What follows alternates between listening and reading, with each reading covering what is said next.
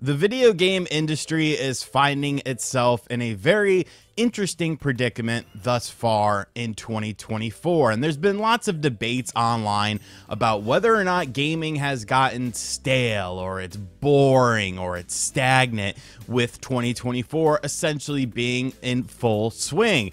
And this is a topic and a discussion that I don't really feel like there's a right or wrong answer to, because I feel like it's a very nuanced discussion. I just want to talk about the things that I see within the video game industry and why some people are perceiving it to be in a bit of a rut right now, and what we could kind of do to circumvent those sort of feelings when it comes to the industry. This could end up being a very long video. I have a lot of things to say about various aspects of the video game industry, so go ahead and hit that subscribe button if you're here, so that I know you actually cared about this video. But let's talk about this. Spawnwave might talk about this today as well, but he sucks. He sucks. So first off, when you're looking at the video game industry, what is it kind of contingent on? The one thing that we all sort of hang on with this are, new games and new hardware. It's always exciting when new games are announced or revealed. It's always exciting when new hardware is announced and revealed.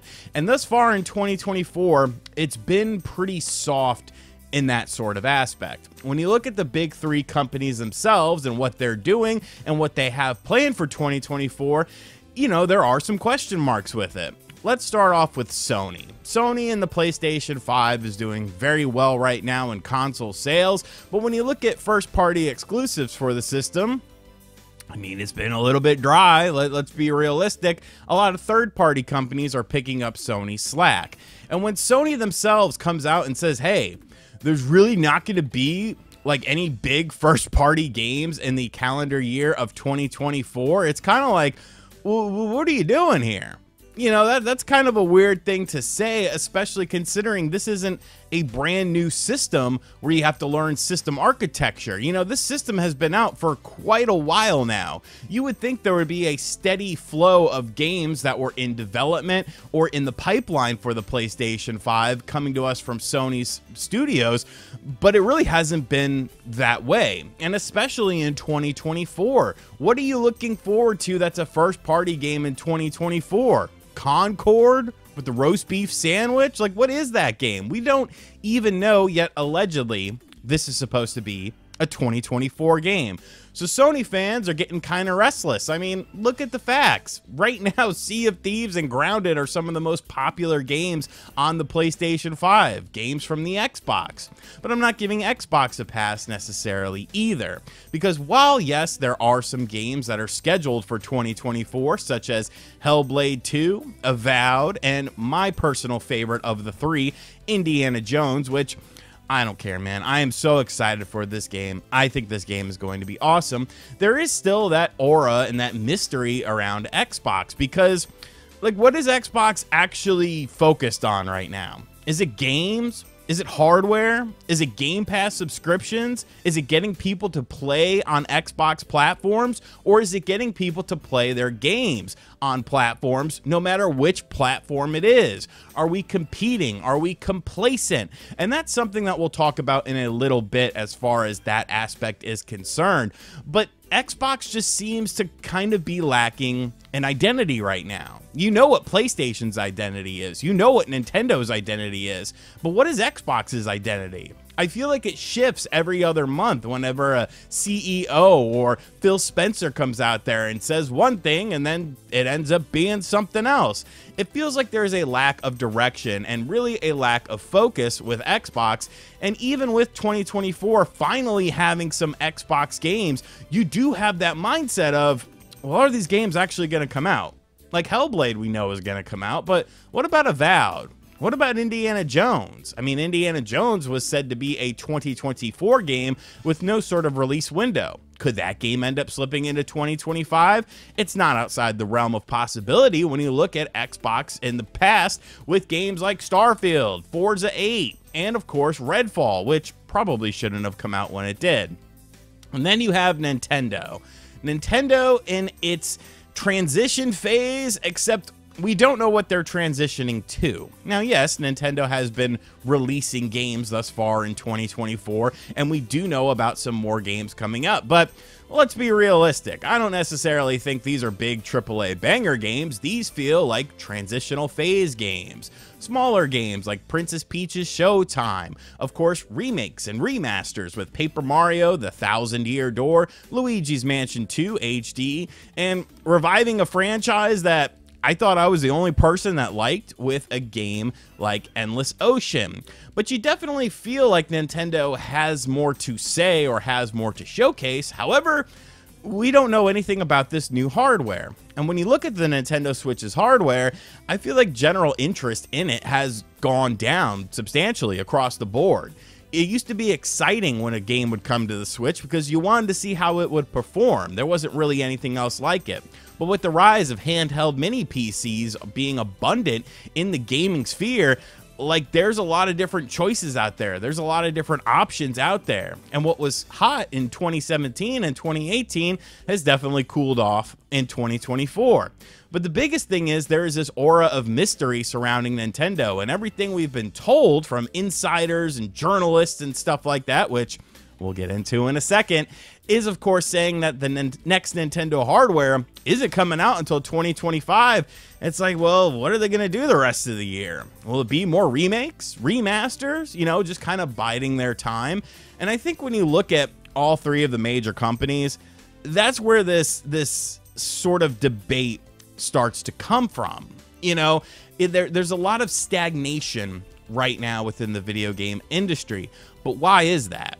You know, why is that the case? And I think that there are two main factors right now with the video game industry that I don't necessarily see like clearing up anytime soon. If anything, I think things are going to get worse before they get better. First and foremost, we have the development costs of these video games.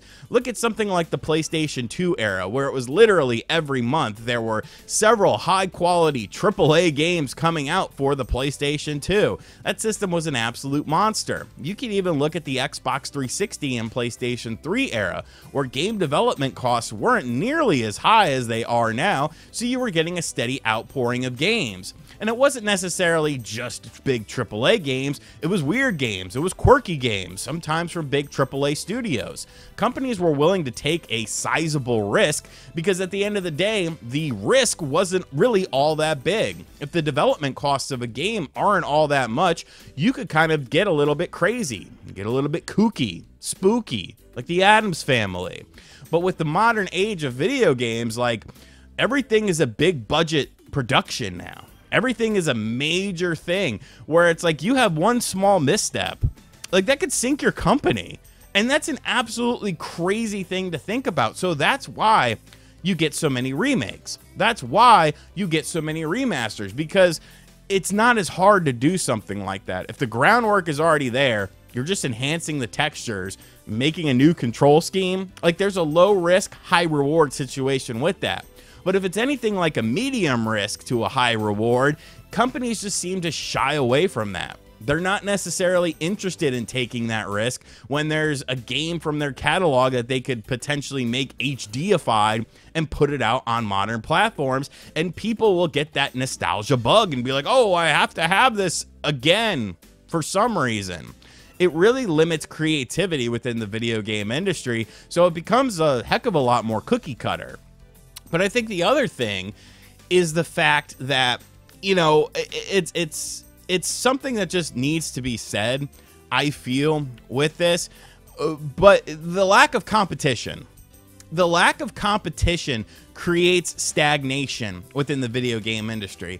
When your big three hardware manufacturers all have, you know, different ideas about what you're doing, it makes things feel a bit boring. Look at something like the 90s or the mid-90s or something. You had so many consoles coming out from all of these companies. They were all taking shots at each other. It was all trying to be the best looking games, the best playing games, the best first party library. You had the Atari Jaguar, the 3DO, the Sega CD, the Sega Genesis, the Super Nintendo. You had the Sega Saturn, the Sony PlayStation. All of these things came around at the same time. And you had the Sega 32X too, one of the best systems ever. Go read my book about it. But you had all these companies trying to push gaming, trying to figure out, you know, what's the next big thing? And you do not have that anymore with these companies. Sony and Xbox are in two different plateaus right now. Xbox doesn't want to compete. Sony does their own little thing. Nintendo's in their own little world as well. And when you don't have competition and everything is just sort of focused on what you have been doing instead of what you plan to do in the future, it really just leads to a lot of negative feelings, I feel. You know, competition is good. Competition creates greater things. When there's no competition in any sort of sphere, it leads to stagnation. We've seen it time and time again, whether it's, you know, pro wrestling or sports or something like that. When you remain stagnant, you're not pushing for greatness. You're not pushing the medium in a positive direction.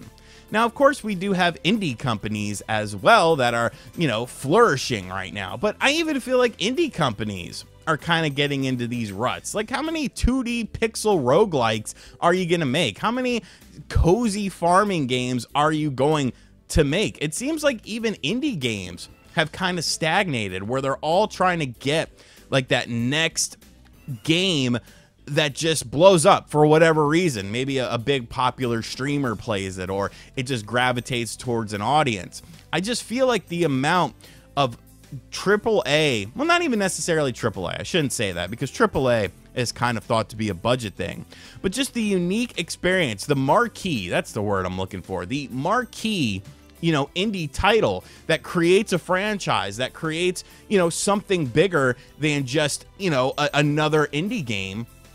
I feel like even those are starting to diminish a little bit, because we're starting to reach an era of complacency where you just look at one game and then you look at another game and you're like, well, maybe I'll combine those two together. Now, as far as PC gaming is concerned, I'm not a personal computer gamer, so I don't know how everyone's living over there. I'm sure it's, you know, the same sort of thing. But one other thing that I feel like has been a detriment to video games, and this is going to be sounding very ironic coming from me, but I feel like the veil being lifted on the industry has definitely been a little bit of a detriment now. You know, video game information was very controlled, you know, up until like 2 decades ago. It was all, you know, you had to be someone. You had to have, you know, in with these companies. You had to go to these events with these companies. It was all a very controlled thing. But with the rise of social media, you've created different personalities out there and people that are able to do their own sort of thing, which I think is a great thing. But on the opposite side of it, you also start to see the underbelly of the video game industry, how it works, how people involved in the video game industry view their clientele, what sort of things that they focus on within these games that might not really make sense to a vast majority of people, because they're just looking for good graphics and good gameplay. They don't care about other things involved in it. And I think there's always been a place for video games with a purpose. And by a purpose, I mean something to make you think outside of the box, something to make you think that video games are a bigger medium than just an entertainment thing. Like, I always think back to Metal Gear Solid 2, because that game completely opened my eyes to the political spectrum and how things are done and how things are handled. And it's crazy how much of the things that were talked about in that video game ended up becoming true. But sometimes I feel like social issues just get shoehorned into video games, and a lot of people play video games for an escape. They're not necessarily looking to change the world within a video game. They're just looking to escape from the real world that they have to live in 24/7. And when a lot of these things get shoehorned in there, or they don't feel natural, and it seems like every game has some sort of controversy surrounding it because of some outside entity or some employee of a company just being completely off the rails on social media, it paints the video game industry kind of as a lot more humanizing. And then you realize that humans are very complex, and you're not always going to agree with them. And when you don't agree with people on certain things, there'll be contingencies of people that will just attack you and treat you like you're a second-class video game citizen. And it's like, bro, I'm just a fan of video games. I'm just like you. It's just our tastes are different. And that's what this all really boils down to, is personal preference. Like, yeah, you can go into your back catalog of stuff if you happen to miss something to kind of, you know, pass the time. Or you could be like me. I've kind of gone back to the PS2 era. I've been playing a ton of PS2 stuff via emulators, upscaled with HD texture packs and stuff. And some of these games I either haven't played in a very long time or I haven't really played much at all. I've actually been really getting into Gran Turismo 3 A-Spec because I didn't have a PS2 when that game came out, and I immediately went to Gran Turismo 4. But I'm finding a lot of joy playing Gran Turismo 3 A-Spec and just figuring out mechanics of the game and figuring out what to necessarily do, how to progress with it.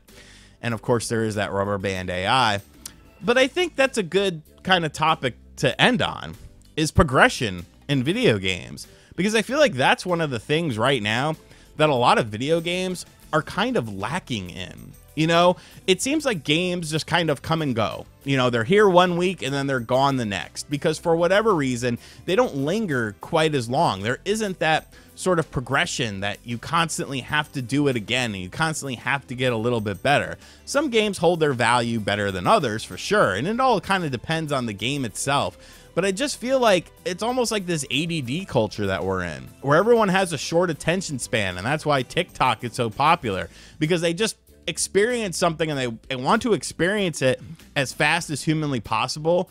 And once they get to a certain point with the game, whether it's completing the game or just getting to a satisfactory point, they tend to move on. I feel like that's a problem with society, but that's also a problem with the games themselves, because why aren't these games as captivating anymore? Why aren't these games supporting such high replay value like a lot of games did, or, you know, good progression that we saw back in the older days, where it just seems like it's just a mad dash to beat the game and then you move on to the next thing? Is it societal? Is it because of game developers? I mean, I don't know if there's a right or wrong answer. There's not a right or wrong answer for this entire video, because at the end of the day, this is just how I view things. But I feel like how I view things is the truth, at least to me. Let me know in the comments section down below, though. What do you think is going on with the gaming industry right now? Do you think it's fine? Are you happy with it? And if you are, that's not a bad thing. Like, there's nothing wrong with that. That's your personal opinion. Do you think it's in a rut? If so, what do you think is the contributing factors to it? And was I completely right in everything I said in this video? I mean, maybe. And as always, guys, thank you for checking out this video. If you are new to the channel, make sure you hit that subscribe button. Like, comment, share, hit the bell as well. And as always, I'll catch you guys on the next video. Later.